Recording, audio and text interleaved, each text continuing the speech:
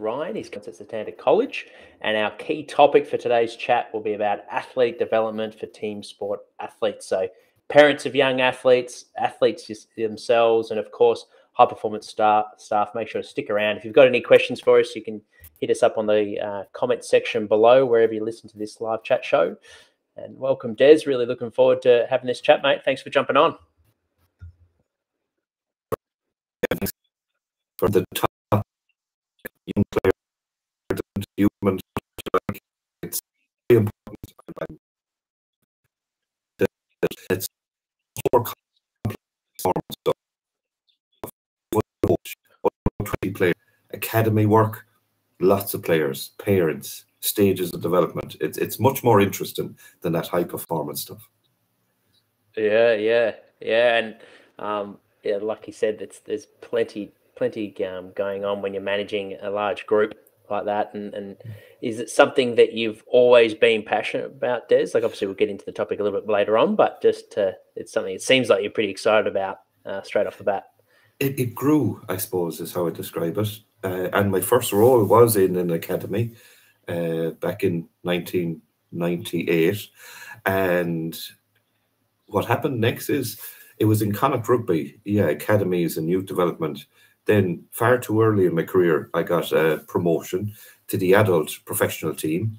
I wasn't ready for it. I had a lot to learn very quickly. Thankfully, I was looked after with mentors like Liam Hennessy and so on. And got to grips with that. Challenging.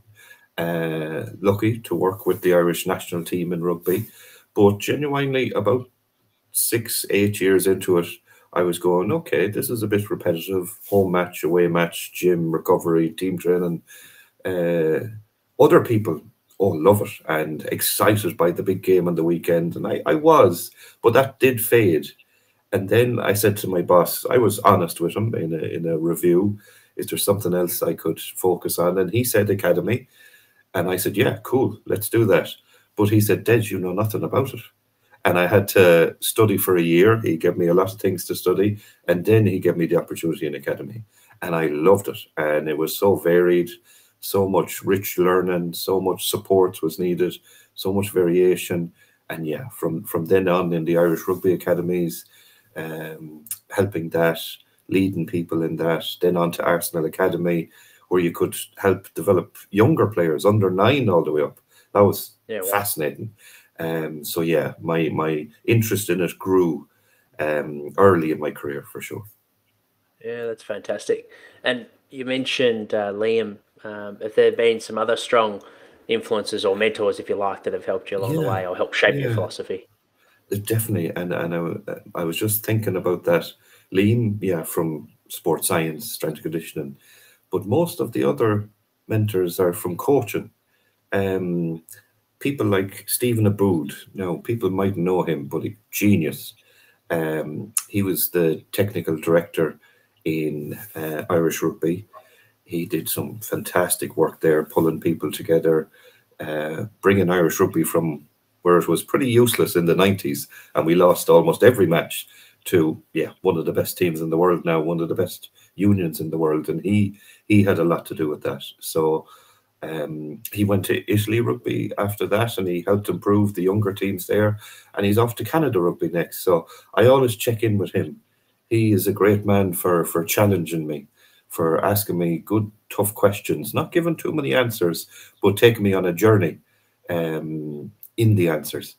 And people like John Tobin, another coach in Gaelic games, Per Mertesacker, the academy manager in Arsenal, brilliant at creating a vision, mission, pillars, values, again, pulling people together.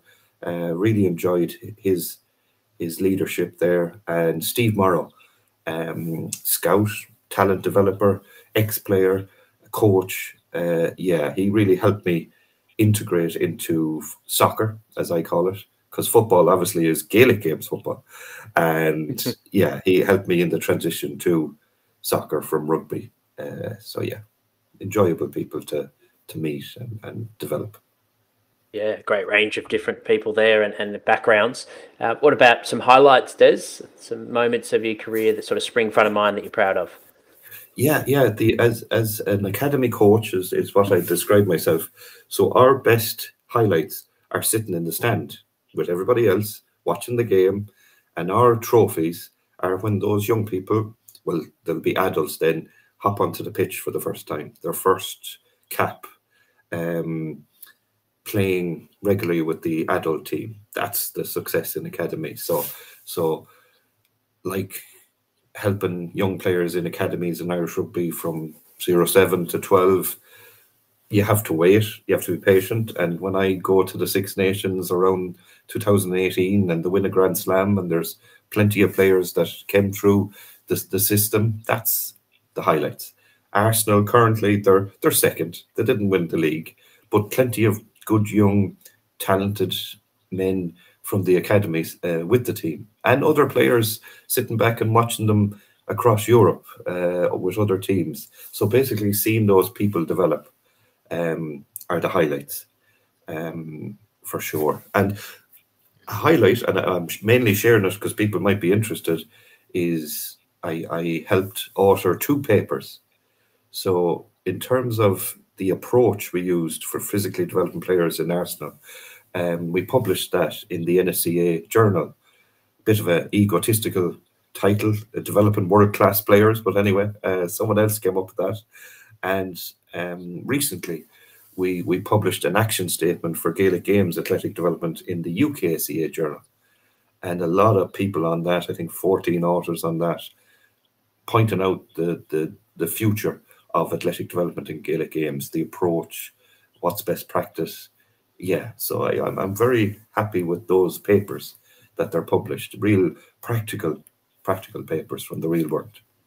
Yeah, that's fantastic. We'll have to add links to them in the show notes for those listening in so you can easily access them. But what about on the flip side? Obviously, with elite sport comes pressure. What have been some moments of your career that have been challenging, and how did you sort of learn or grow from those situations? Yeah, definitely. And I was in Arsenal Academy for 9 years.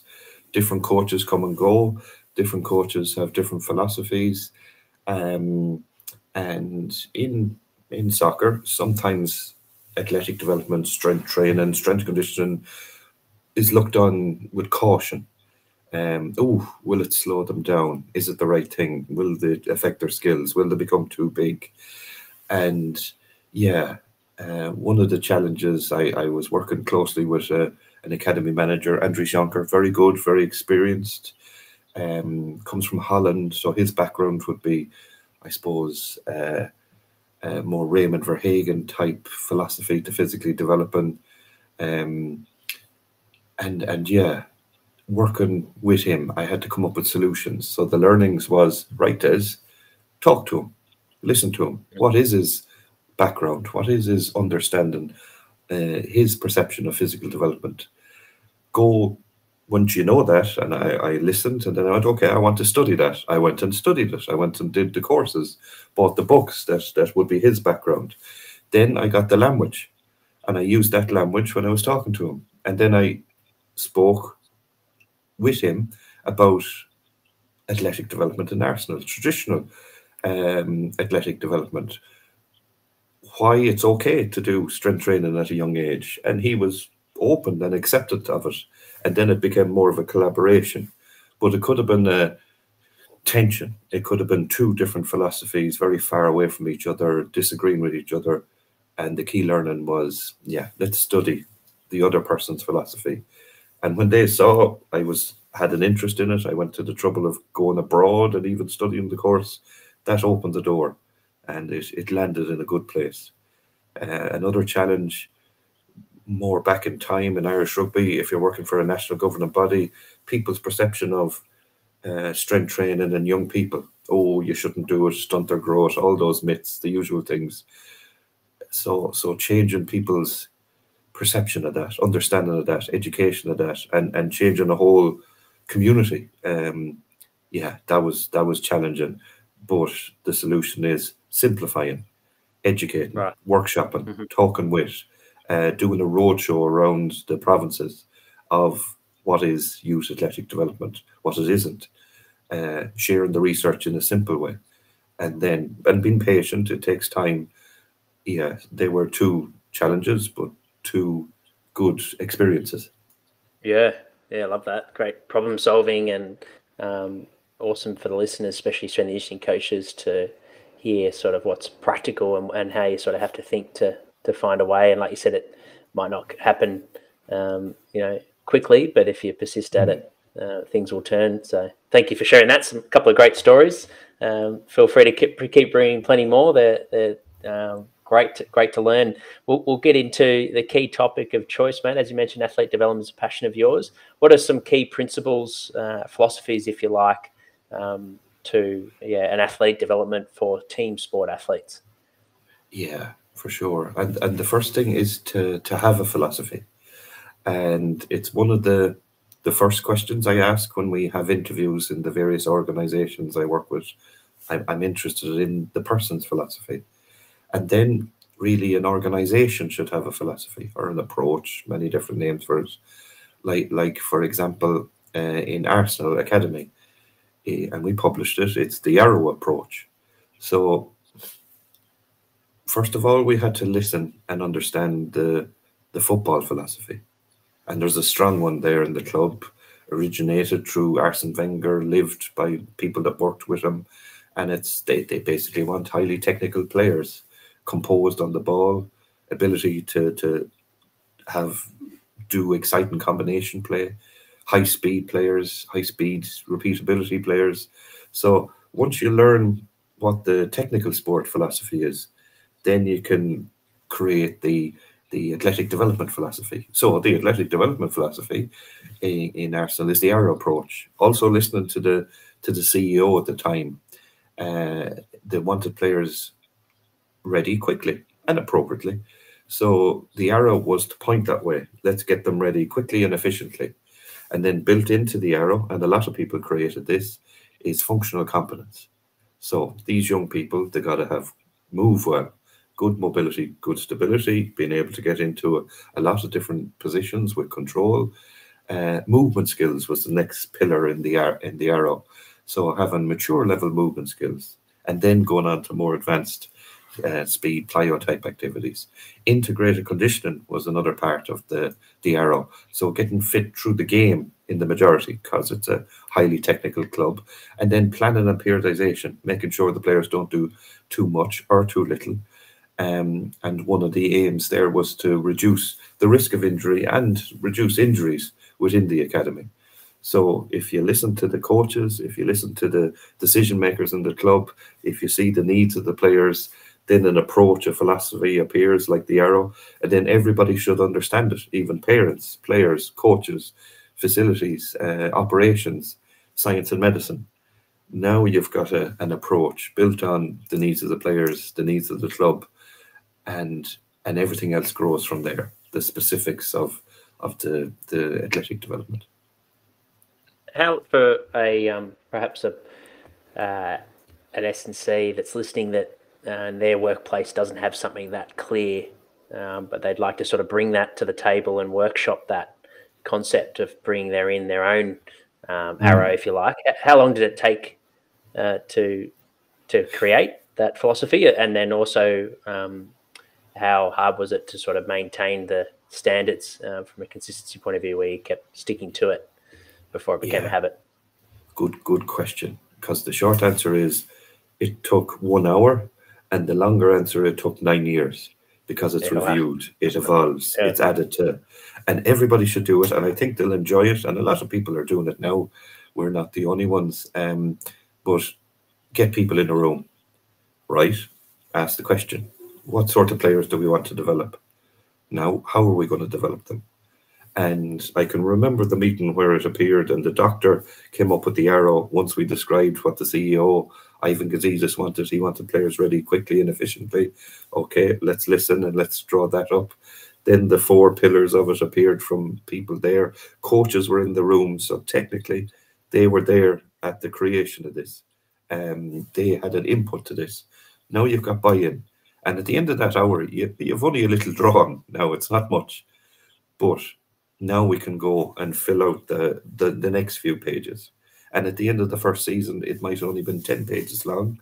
After that came Okay, what's our progression going to be? And our progression was how well, not how much. Level 1 player. Then how well and how much, get them strong, level 2 player. Then how well, how much, how fast, level 3 player. And then elite level, which is level 4, getting ready for the adult first team or being better than the players in the adult first team.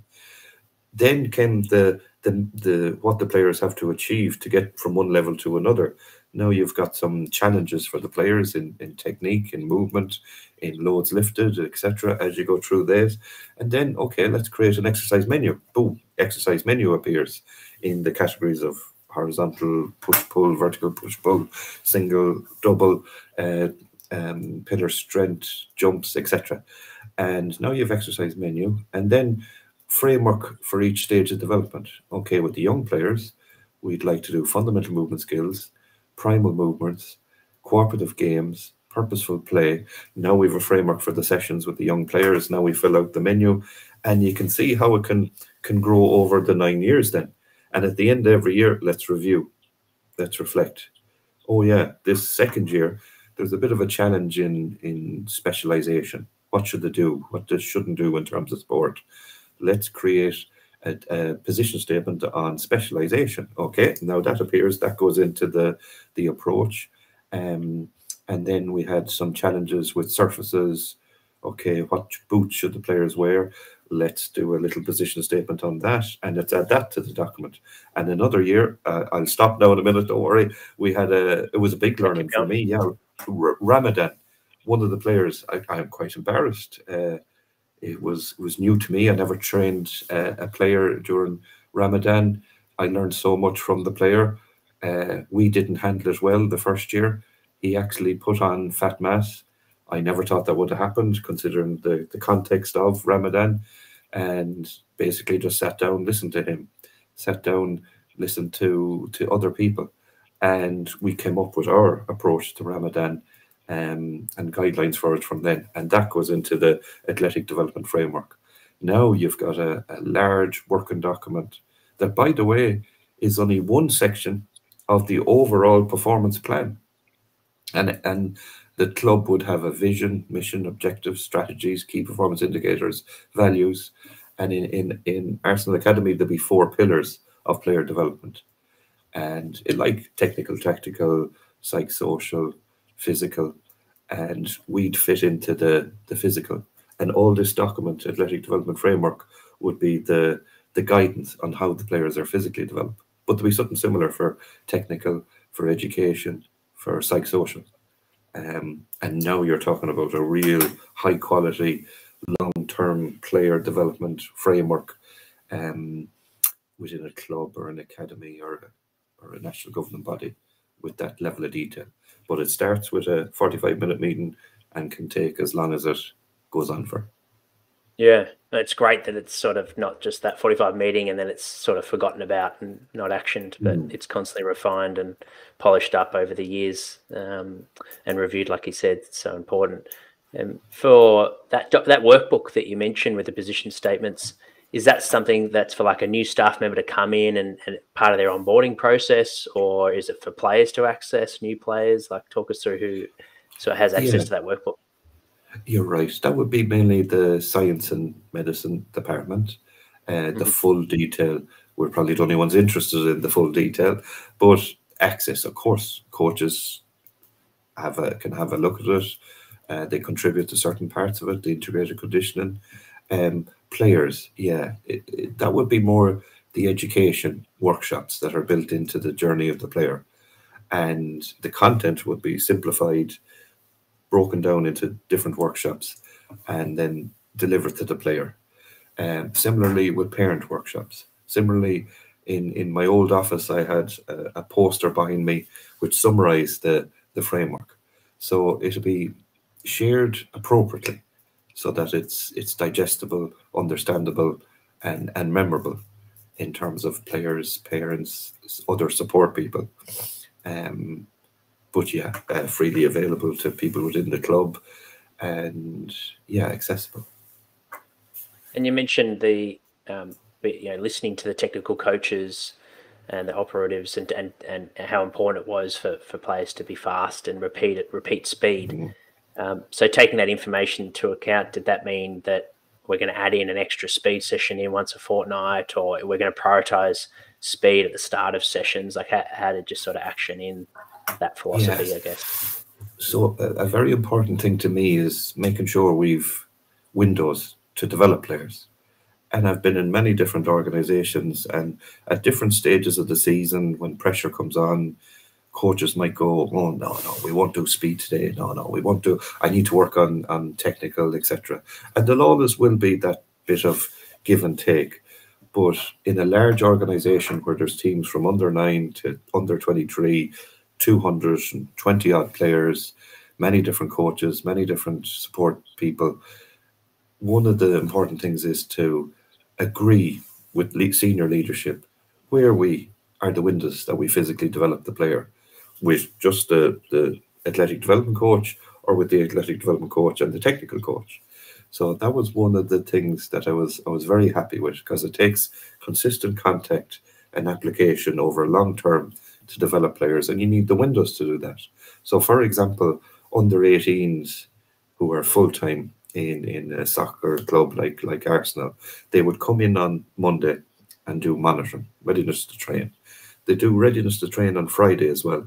There's a bit of a story to that, actually. The first year I brought the players together and I said, how often would you be willing to do readiness to train? And I explained what it was. But I really want you to tell me the truth. And I really want you to do the assessments with full intensity. And otherwise it's not worth doing it. And I said, how often would you be willing to do that? And they went, twice a week. And in my head, I was going, oh no, I want to do it most days, maybe 4 times, okay. And I said, right, I would rather do it more, but we'll do what you said, as long as you do it intensely and you tell the truth. So they did.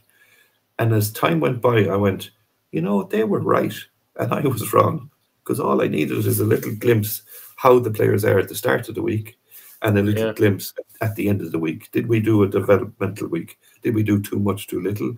If there was players flagged on Monday, of course you could do a few more during the week with that individual in those areas. But I sat back and I went, players can be very clever at times, and they were bang on with the amount. And if we did it more times than that, they wouldn't do it properly. They'd just fill out the palms just with random numbers. They wouldn't jump as properly as they should. So, sorry, I'm digressing, but that was an important insight from the players. So, monitoring on Monday, then what we call a priority session. So, before they go out to the pitch, whatever they need to improve on, and it could be a young player from Spain who hasn't a high strength and conditioning age, just joined us, needs to learn his techniques. It could be another player who didn't hasn't got good movement quality based on the movement screens and observations, needs to work on their mobility, stability. Another player needs to work on their speed if it's the appropriate time of the week, probably not on Monday, but they're maybe working on speed technique.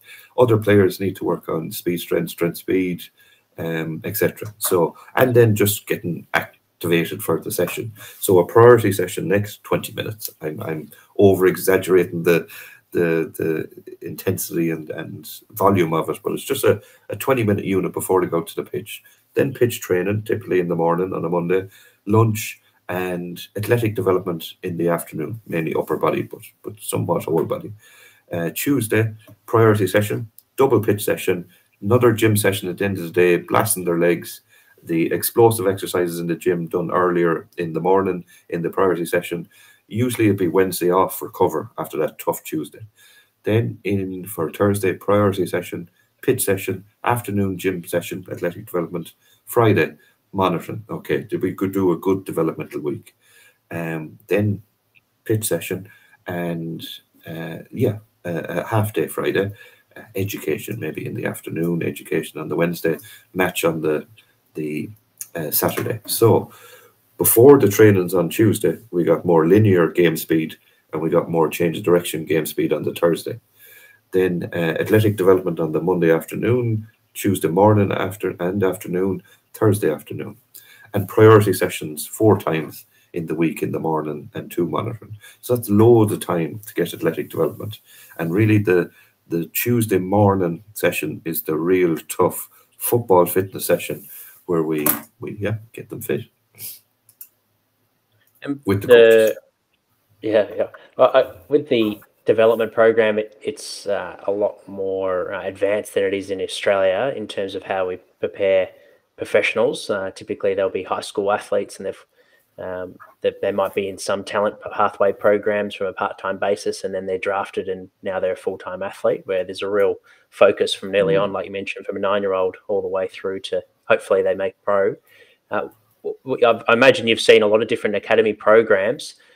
What are some of the real perks when you do develop an athlete from such a younger age, from a physical athlete development point of view? Oh yeah, you can't go wrong investing in young people, and I've just seen it work too many times. Like the example of Irish rugby as I said, in the 90s, not good, down at the bottom of the 5 nations as it was then, 6 nations. Then academies were in place. Long-term player development pathway was introduced. Training age grew. Education in the schools happened. Collaboration with the schools. Regular access to the players. More intense access at the older academy age. And then you've got these players coming through, like Johnny Sexton, like Sean O'Brien. Then the next generation come through, and the next generation, and it just flows.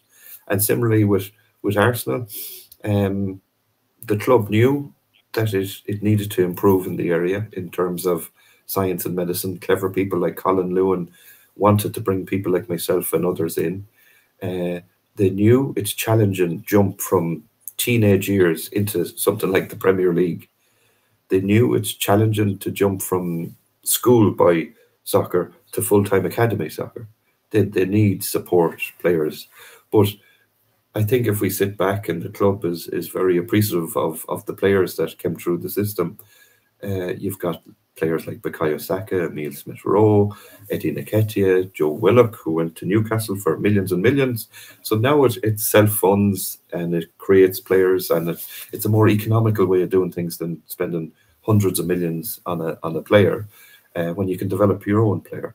But I will say it's a specialist area. It needs a bit of grey hair, a bit of experience when we're developing something. Too often it's early career, mid-career practitioners that are put into academy. How are they in meetings? How are they at influencing? How are they at getting budgets? How are they at budgeting? How are they at managing people? They're early career, mid-career. Logic would suggest that they're just learning. But as I said earlier, it's way more complex. Parents, different stages of development, different levels of knowledge. You need to know all the papers, research models on player development, like Rodri Lloyd's work, the Gublin model that's from Australia, Dan Baker's work, Avery Feigenbaum's work, Sean Cummings' work. So important. And you've got to have a great understanding of maturation, biological maturation. How do you assess that? How do you interpret it? How do you share it? What do you do once you have the information? You've figured out this player is an early developer. This player is a late developer. This player is growing 18 centimeters a year at this moment in time. How do you modify training based on that? Should you modify training? How do you articulate that to the coaches, parents, to make sure the right players stay in the system, are in the system? And be humble that this is only the physical information. It's only one slice of the cake. It's only maturation in terms of physical. There's a psychological maturation. There's technical, tactical maturation. You have to get people together to look at the full picture, to evaluate the player, to develop the program, and to select or deselect if it's that stage. So very responsible, very complex, the right people, and the more experienced people in academies, the more worthwhile, I would say. But so beneficial. You can't go wrong with investing in young people. Yeah. And have you noticed over the last sort of 10, 15 years that the big clubs, I imagine, to have people like yourself, people that have got experience comes some financial investment from the club. Hence why in the other clubs there will be new grads, because they'll take the smaller wage. And that's traditionally how it's probably done more often than not in academy programs. People get to cut their teeth, but it's to detriment, obviously, to younger elite athletes. So how do you sort of see the progress over the last 10 years? Is it quite exponential in terms of clubs are really starting to see the value, like you said, the investment they can get on the other end of it with big time players, and therefore is it changing, or is it sort of been something that's been slow progress from your point of view? I see it changing, definitely, and more needs to happen. But yeah, it is changing, and I see it in the Premier League.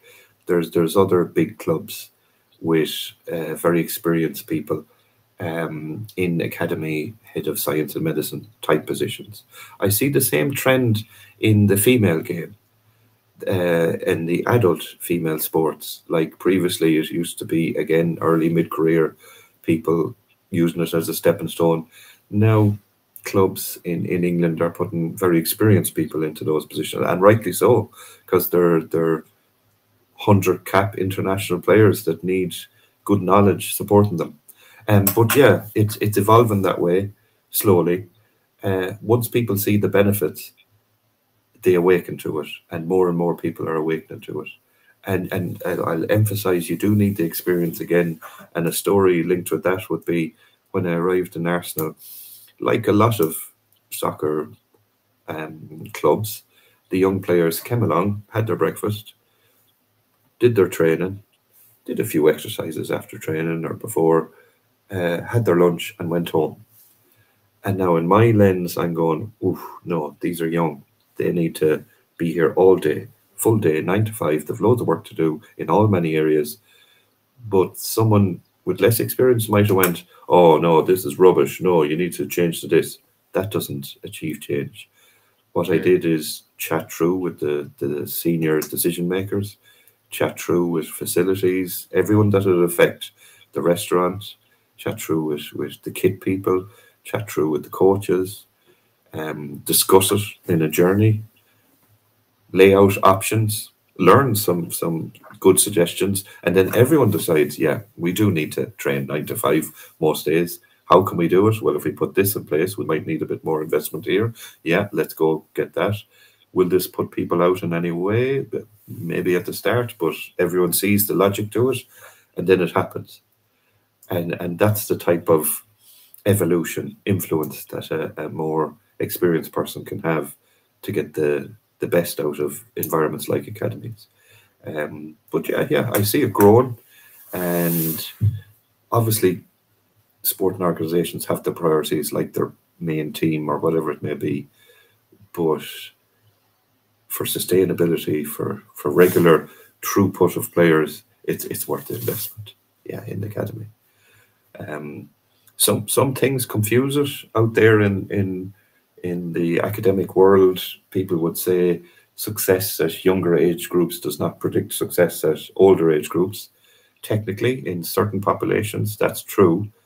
But my lens looking at that is, yeah, but probably not the correct players were selected at the young age. Maturation wasn't taken into consideration. Holistic development wasn't in place to help. The right talent ID wasn't in place, etc. So there are some communities that would say it's not worth investing in it because you don't know who the stars are going to be. But in other more evolved environments, yeah, it's hard to predict who's going to be the talented people. But within a range of a squad, yeah, you're going to be looking after some very talented people there. And you're less likely to miss out. And it's very hard for a player to play in the top 5 leagues in Europe in soccer if they're not well developed from a young age. So it's a necessity, really. Yeah. Yeah. And you mentioned the importance of integrating and throughout the whole time a holistic program, how essential it is, not just looking at a lens of the physical, but the tactical, the technical, the psychological. So that component of getting the fitness work in with, ball in hand or ball in foot, and with the coaches, is that a matter of how, like for the athletes that perhaps need to work on their aerobic capacity, need that foundational aerobic development? Is it using objective markers like GPS to give them feedback to improve with the soccer drills, or do you sort of just top them up with the work? Perhaps if they're not doing the work in the skills, so you top them up after. How do you sort of approach that? Lovely area. And from top down, one of the pillars of player development is called, in Arsenal, is most efficient mover. And a subheading of that is football fitness. And a very clever strategy of the academy manager, Per Mertesacker, is to highlight the all in football in red. And the message there is all of us are responsible, not just the coach, not just the fitness coach. You know how it is if a team isn't fit. That fitness coach isn't good enough, or what strength conditioner or whatever. He emphasized we're all responsible for it. Nutrition, psychology, operations. So we all need to get that player to be a most efficient mover in the pillar there. So now you move down, it's people working together. Okay, you got a coach, conditioner. We do our tests. We do our mass tests. We do our yo-yo intermittent recovery level 1. We know what, we've 9 years of data. We know what the player's level should be at. We know who needs to work on something, who doesn't. Then, but we're thinking of the philosophy of the club. We like to get fit through the game in the majority. We want technical players. It's more efficient if it's done through the game, more beneficial in many other ways. Right, now you got the coach and conditioner planning together. Where's the big day? It's the football fitness day on the Tuesday. Thursday, yeah, that's tasty enough session. That's planned together as well. Restart day and match day -1, yeah, mainly the coach. Conditioner interested in the volume and intensity. Now, you in the environment like Arsenal Academy, you got GPS. Okay, let's do our session design with our acute training variables, the size of the pitch, duration of the games, the duration of the session, the content of the session. Is it possession games at the start? Is it small-sided games in the middle or the end? And yeah, now you've got your session plan. If you do that every week, now you've got a curriculum of sessions. And if you assess every session, now you've got the typical outputs for each of those sessions, and your menu grows.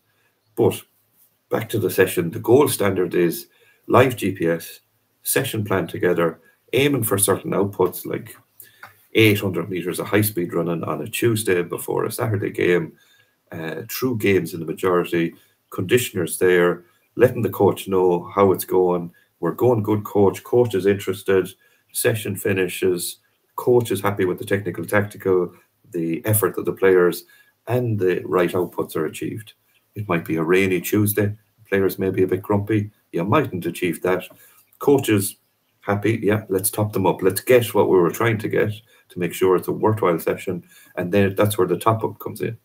Now, maybe on a Tuesday as well, you need the speed stimulus at the start when you're fresh. GPS is there. Conditioner creates the environment for a maximal sprint. Yes, players have got above 95% of their max speed. They've got their speed stimulus. They've got their conditioning through the game. If they didn't get what we're aiming for, they're topped up. That's a wonderful environment, enjoyable environment to develop the player's fitness. It's turning the pitch into a gym session. You have your sets, reps, loads. Happy. Gradual overload. It's one of the areas of athletic development I really enjoy. And then in an academy, you're sharing information. This is under 16s, this is under 18s, this is under 23. It should be a stairway. Maybe at times it isn't. It is hard to find a coach that's good at that, what I just described. The top coaches some coaches struggle with it. And they need to be helped. And yeah, so there's variations of it out there.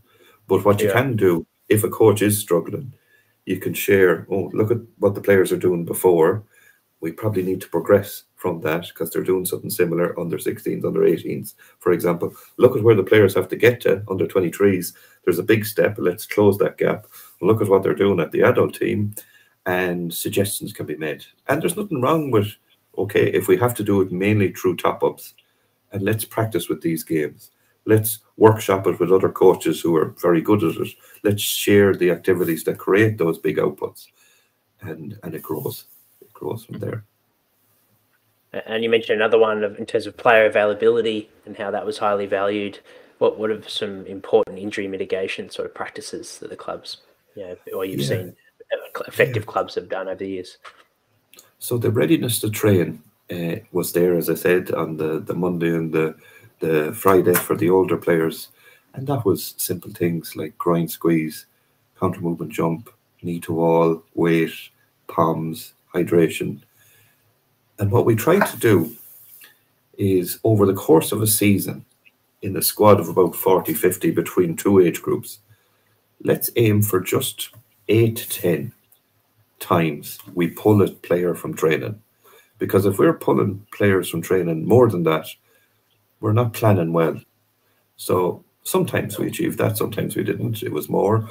But if we plan things properly, only through the whole season, we pull a player from training 8 to 10 times. Now, every week, there'd be 3 to 4 players where training would be modified. And they may not do all the conditioning games. They may not do all of the session in full. And that helps the player get back to full recovery, get ready for the developmental sessions and the match on the weekend. So there's the monitoring. And the way it flowed was the players come in, do their monitoring, go up for breakfast, coaches look at the information. Then the most important thing, they go up and they have chats with the player, get the context, just let him have his input. Then there's time to go to the planning session with the coaches. Modifications could be made, or a player doesn't train or can't train. And then it flows into the session. So that's one thing. Another very interesting area in academy is, again, the maturation. So if we assess the player's biological maturation using the Camas-Roach method, percentage of adult height, we have a couple of measurements. We know the rate of growth of a player. There's the context. A player is growing more than 7.2 centimeters a year. Research would suggest the player is more predisposed to growth-related injuries. But we don't change anything just based on that one figure.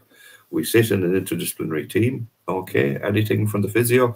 Yeah, the player is 2 out of 10 pain in their knee. So Osgood's, but not injured, can train. Okay, context. Conditioner? Yeah. Coordination in the gym, not good recently. Adolescent awkwardness? Okay, 2 symptoms. Coach? Yeah, I noticed the same on the pitch. Coordination's not great. Right. The coach is the CEO of the team. It's your call, coach. But one thing we could do to mitigate injury is we don't do the last 15 minutes of the session. The player does coordination work with the physio conditioner. That reduces the chance of that 2 out of 10 going up to 8 out of 10, and then the player not training. And we manage the player through that phase of growth. And the coach agrees, okay, there's a good way of keeping the player on the pitch. Keeping good quality injury audits and reviewing every quarter and coming up with actions. And if you don't have a good phase, okay, well, let's look at the possible contributors. Let's write down the things we should change, and let's look at that again this time next year to reduce the risk of injury. Helps. And I'm a big believer in good quality movement, functional competence, doing good quality screens, hip internal, external rotation, overhead squats, modified Thomas tests, more dynamic ones like tuck tests, less tests. Once you have that info and your own observations, okay, there's a baseline for a player. Now, obviously, movement scores don't predict injuries. Not many things do, but it gives you a clue. It's a contributor to reducing the risk. So if those scores get worse through fatigue, through whatever it may be, okay, let's check them again. Let's get back to normal. An academy player will be trying to develop them anyway, and that helps reduce the risk of injury, along with, of course, getting strong. That's fantastic, and that helps so much. Yeah. Thank you for sharing that. That's a great way to just get an insight on the decision making and how you really apply the information. If you had that same scenario but with a senior athlete, 2 out of 10 pain, and notice a bit of training coordination was off, but they've got an upcoming game, would you let them carry on, or is it a similar thing for for a mature age athlete? I'm stepping out of my comfort zone now. You mentioned adult players, but I did work with adult players in the past, and the difference is, hey, it's under 18s. It's not the World Cup. Yeah. This is where it is more challenging with the adults. You can modify training. You can do more squad rotation.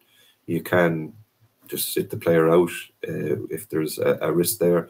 Oh, different world if you're trying to win the Heineken Cup or Champions Cup rugby in Europe now it's called, and you're trying to win the AFL Championship. It's a semi-final. The player isn't 100% fit. Not many are at the adult phase with a league system. You have those same monitoring tools. You know how bad it is, how good it is. You can evaluate the risk. And if it isn't head or heart, of course, head or heart, just sit out. If it's muscular and there is a risk, you've done your sessions, you know how the player's moving. Yeah, sometimes the dial is turned down in the pulling of players and modifying with the adult player. And that's where there's some great practitioners like Philip Morrow and Saracens, etc., who manage that really well with the player's interest at heart and the performance of the team at heart. And shared decision making, I think, would be the correct term for making a decision like that. Mm-hmm. And in the academy setting, you mentioned the coaches. There was a moment there where everyone's involved in the same room, but just before training starts. And is it just the head coach? Is it the line coach? Is it one coach in there, or who's in the room for that list? The whole lot. And in fairness to the Premier League academies, I think they're leading the way in interdisciplinary work. And one of the instigators of that is the league as a whole have rules, EPPP rules, and they really emphasize the right qualifications of people. They really emphasize the right contact with those people, and it really emphasizes interdisciplinary work. So every academy has to have a performance plan.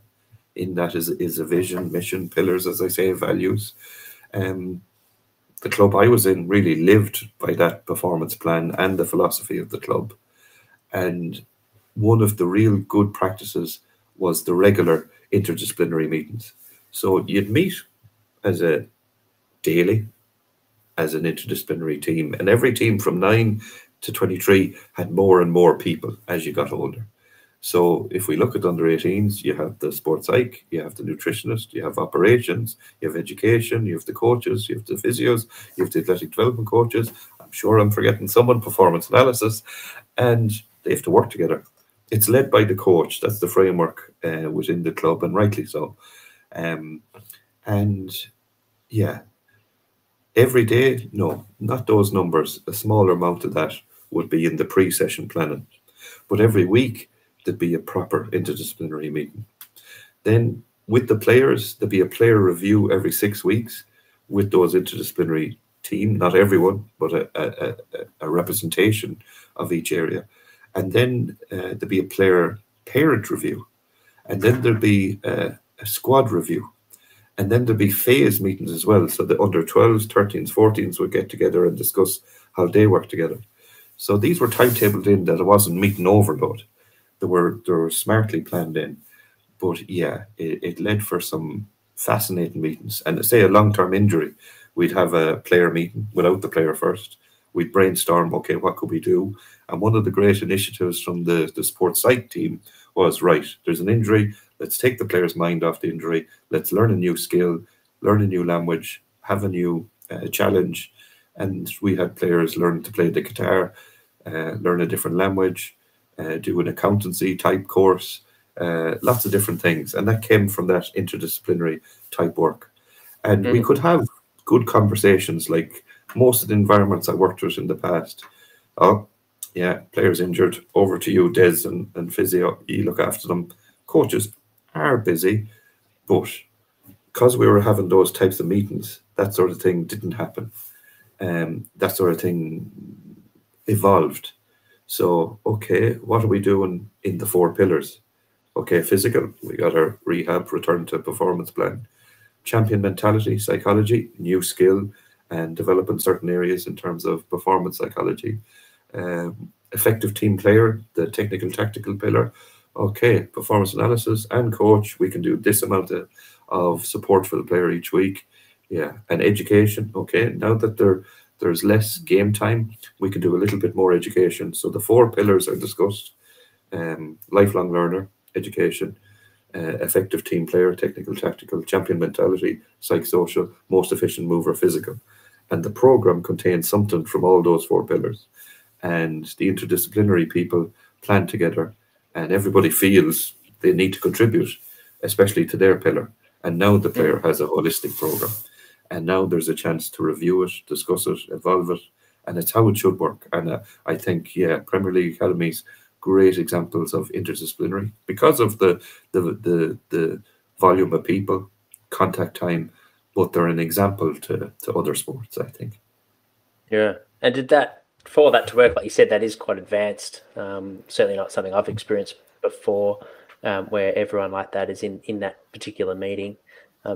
How did that come about in terms of fitting that in the schedule? Obviously, you've got to value it and prioritize it, but I imagine the coaches, what you said, they're busy. They would have been doing something with that time slot. So, did you have to sacrifice something in the program to allow the coach to be available to be in that meeting? I don't think so. No, I think afternoons for coaches are not too bad. A lot of the trainings are in the morning, and yeah, there's definitely time there. And the coaches in Arsenal are fantastic, and they were, let's do this, enjoy this. And the managers, like the head of coach and academy manager, they encouraged it. Then the logistics of it, the operations people, they could communicate it well with the various player management system apps we'd have. It'll be timetabled smartly. And our periodization was 3 weeks on and a deload week. And then in a deload week, there's less sessions, there's less contact, and that's the typical time for reviews, for player progress meetings, squad retain release meetings. And yeah, they're planned smartly. But they're responsible things to do. Nobody could argue that it's the wrong thing to do. It's giving good quality feedback to the player. It's creating a good quality holistic plan. It's giving good quality feedback to the parent. And as long as the people's hours weren't overstretched, and I never saw that happen. It worked. It was pretty good. And I don't want people to think, oh, that's only possible in Premier League. Where I'm now in Setanta, as well as education, we support teams and organisations. And one of our projects is a Gaelic Games club, amateur. Everyone is volunteers in it. And that club has a performance document. It's built over time with the coaching committee there. They have a vision, they have a mission, they have the 4 pillars, the values, principles of play, and they have interdisciplinary work. Not as often as an Arsenal academy, but often. And I'm on the performance committee, who meet regularly, who review the different areas. And the interdisciplinary team there would be the facilities person, a friend who does the statistics, performance analysis statistics on match day, the physio that comes once a week for the game, and the athletic development coach who's there regularly with the coach, and maybe there's an assistant coach. Now you've got 6 people there, maybe more, and they need to understand the philosophy of the club, the principles of play. They need to develop the timetable. They need to do reviews of how it went for the first quarter. And now the exact same, in principle, is happening in a volunteer community club as was happening in an elite academy like Arsenal. Yeah, I love it. Fantastic. Well, we've dived into some great information there and stories. And is there anything that we perhaps haven't touched on in terms of an athlete development program that you'd like to share, Des, before we sort of wrap it up? I think we covered a lot there. No, I don't want to. I could ramble on for a long time on that. So I think I enjoyed what we covered. Yeah, it was a lot of things I'd like to share. We got covered. So yeah, fantastic. Happy with that. Well, if anything pops up, feel free to jump in. But last few questions: in your work life, is there anything that makes you angry? Any pet peeves in the industry? Yeah, of course there is. Sure, we all have that. And people who over complexify, if that's even a word. Yeah, there's some very simple things in our industry in athletic development. And if, sadly, what really annoys me, if sometimes people want to sound intelligent and that they have the only answers. and they describe something that's very simple really complexly. And I'm going, Yeah. no, our role is to help people understand it. Our role is to help everybody live and breathe it. And when we over complexify, and things are complex, I'm not shying away from complexity, but if they're over complexified for no reason, unnecessarily, yeah, that could be annoying. People Yeah, forget in the absolutely. past. Most answers to most questions are in our past, and there's a lot of things now that are shared as the next new thing. And I'm going, oh, but sure, they did that in East Germany back in the 40s, 30s, 50s. No, that's not new, but Yeah. it's sold as new, but not too Yep. much. Yeah, there's only a Yeah. couple. I love those. They resonate. What about what's your favorite way to spend a day off? Oh yeah, I'm older now, so I like the countryside. That's why I moved back to the west of Ireland where I'm from, and I love the countryside there, the scenery, the sea. So I like just a half day in the countryside. I do a bit of paddle boarding. That's the only sport I can do these days. And getting away, paddle boarding, countryside, and of course at the end of the day, watching a match, any sort of sport. So that's my sort of relaxing day. Yeah, very good. And we're sort of halfway through the year, 2023. What's on the Mm. horizon for you, Des? What are you most excited about for the rest of the Yeah, year? well, as a supporter, I'm going to the Rugby World Cup, so I'll be spending a month in France now, and really looking forward to that. Um, and maybe professionally, this is something people might be interested in. Yeah, so Gaelic games, Irish sports. We recently pulled together a sports science working group, and that's for the male and female Gaelic games, camogie, ladies football, hurling, football, and we developed a sports science framework. And it's a vision for 2030 for Gaelic games. What provision should be in place in terms of sports science? And we covered most of the sports sciences: performance analysis, skill acquisition, athletic development, psychology, nutrition, etc., um, and a guidance of what should be in place from all along the player pathway, from young to old. It follows the Dublin model, actually, Australian influence in it. The centre is F3, the community, the club. That's the main part of it. It's unique Gaelic games that it's amateur and it's all about participation. Yeah, there's an elite end to it, and lots of people go watching the matches. But the beauty in Gaelic games, there's a club in every community in Ireland. It's the Mhm. hub of activity. It's the hub of community. So this is sports science helping that. More about participation than performance. I spent most of the time talking performance. So we scribed what should be in place for athletic development at all the stages: F1, F2, F3, talent, elite, and what should be done, who should be doing it, and how it should be done. And the vision is to put those things in place. So I'm looking forward to those things coming alive, Yeah, and it's amazing. the journey on to 2023. And if people are interested, it's freely available on the GAA website. And I always like to share things. As well as that, on the GAA website is the Be Ready to Play program. So that was when we were coming back from COVID, and we were physically preparing people to be ready to play. The GAA asked myself and a few others to come up with programs. So on that actually is a load of free programs, videos, descriptions showing the session in life, maybe 6 months of programs in mobility, stability, speed, strength, endurance for Wow. the youth player, the adult player, and the advanced adult player. So it's there if you're, and yeah, it's aimed towards Gaelic games, but they could be useful for many different sports. Oh, it's very Uh, similar to Australian rules football. So there's it some is, footballers it is. listening in that, yeah, could I think. absolutely value that. So we'll find a link to get ready, be ready to Mm, play link, and we'll add it in the show notes for the listeners oh, to good. enjoy. But that's a great Thanks. resource. Very good, Des. Well, really appreciate your time. I know it's early in the morning, so appreciate you getting up and diving straight into this chat. I thoroughly enjoyed it. No doubt the listeners have taken plenty from it. If you tuned in halfway through, you can watch this on our YouTube channel, and we'll release it on June 7th, so in a couple of weeks' time on our podcast.